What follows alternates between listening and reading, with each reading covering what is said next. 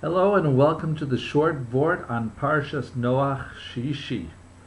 In this week's Parsha, we're going to discuss why it was that Canaan, the son of Cham, was cursed rather than Cham himself.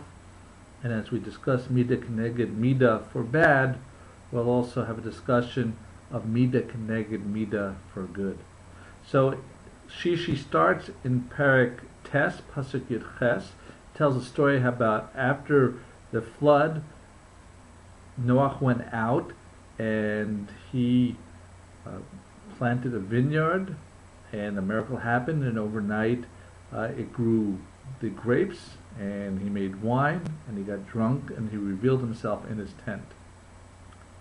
Next, it discusses that Cham came in, he saw his father's nakedness, and what did he do? He went back out and he got his brothers Shem and Yafes, and he told them what happened. But when they came in, Yafes and Shem came in. So Shem and Yafes, they put their blankets on their shoulders, and they walked in backwards so they wouldn't see the nakedness, and they covered the father's nakedness, and they went out. So as I indicated, as a result, when Noach realized what happened, so he cursed Canaan, the son of Cham. But if Cham was the one who came in, why is it that Canaan was the one who was cursed? So I'd like to share a few answers. Rabbeinu Bechaya says that because Cham had already been blessed, as it says, Vayivarach Elohim es Noach ve'es banav, so someone who's blessed cannot be cursed. Just like the other side, we see that someone who's cursed cannot be blessed. That's why the servant of Avram, Eliezer, was not able to marry into the family. And so, since the curse would not be Chal, would not apply to Cham, so he passed on to the next generation, to his son, Canaan, and cursed him. And since Canaan was, according to some, the Bechor, then a curse for him would be like cursing all the sons of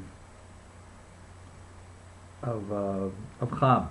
And the curse is Midah Kneged Midah, because when Cham saw the shame of his father, it's something embarrassing that his son saw it. Therefore, by becoming a servant, and being a servant is something that's embarrassing, it's shameful, you don't get respect. So that was the Midah Kneged Midah, to pass on the shame to the Doros. Also, some say that Canaan actually was the one who saw Noach in this situation, drunk and naked, and he told his father, and that caused his father to sin, and therefore it made sense that Canaan himself was punished. And another reason is that Hashem actually, as it were, had wanted to have 4 sons for Noach, and as a result, one for each of the Daled Ruchos, for the 4 directions of the world. And Cham was jealous and wanted to not have to split more of the world and keep his 1/3 share. So therefore, he says that he was Mesares, he castrated Noach, and for that, his son Canaan was castrated. Was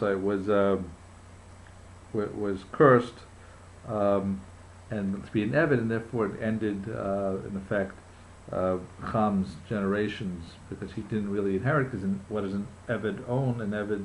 Whatever an Eved owns, his master owns. So now we go to the other side of the course. It says in Rashi, Vayikach Shem v'Yafes es Simla, in Pasuk Chav Gimel, that Shem and Yafes took the garment, but it says Vayikach, and that's a language of singular. It just says Vayiku, and they took. So it teaches us that Shem, who was mentioned first, was the one who took the real chizuk. He was really into doing the mitzvah. He had his rizas, he wanted to do it with alacrity, and from that he merited to be zocha to the talis of its tzitzis. And Yefes, he merited that his sons would be buried after a war, meaning the war of Gog and Magog. So Reb Zalman Suratskin in Zayim LaTorah says, well, what's the connection of the kavura, the burial of the sons of Yefes, to the covering of the erva of their father, and what's the connection of tzitzis that was given to the Bnei Shem? So he says that by giving a mitzvah of tzitzis, that was a guarantee that they would always have, the sons of Shem, always have clothing to wear, because that's only the time you're Machayev with tzitzits. And this was a Midah Kneged Midah, that he covered his father with clothing, with that simla. So his children always have begadim. And Yefes also is Midah Kneged Midah, when the machlokas of the war of Gog and Magog comes. So when the soldiers are killed, they will be covered, and therefore their erva will also be covered. This time with the dirt in the ground. That's also a Midah Kneged Midah. And Rav Saratskin says, or the Sefer Lekach Tov gives the Musar Haskell that two people do a mitzvah, the same mitzvah, but one does it with enthusiasm, one does it kind of by rote. The reward is so different. So here, where we said that Shem was the one who did it with enthusiasm to cover his father, so not only did he have the mitzvah of tzitzis, but he got it earlier. While he was alive, he got a mitzvah after Matan Torah. His descendants would have this mitzvah of tzitzis, and that would be the reward. And meanwhile, for Yefes, who just followed along with Shem, so while he does get reward, the reward comes much later, only after they're dead, not even alive anymore, and in the future by Melchemes Gog and Magog. So we see the importance of doing a mitzvah wholeheartedly, and that Hashem will have Midah Kneged Midah. And we also have the reason why Canaan was given, as discussed earlier, the curse, and not Cham himself directly. So thank you for listening, and have a wonderful week and a wonderful Shabbos.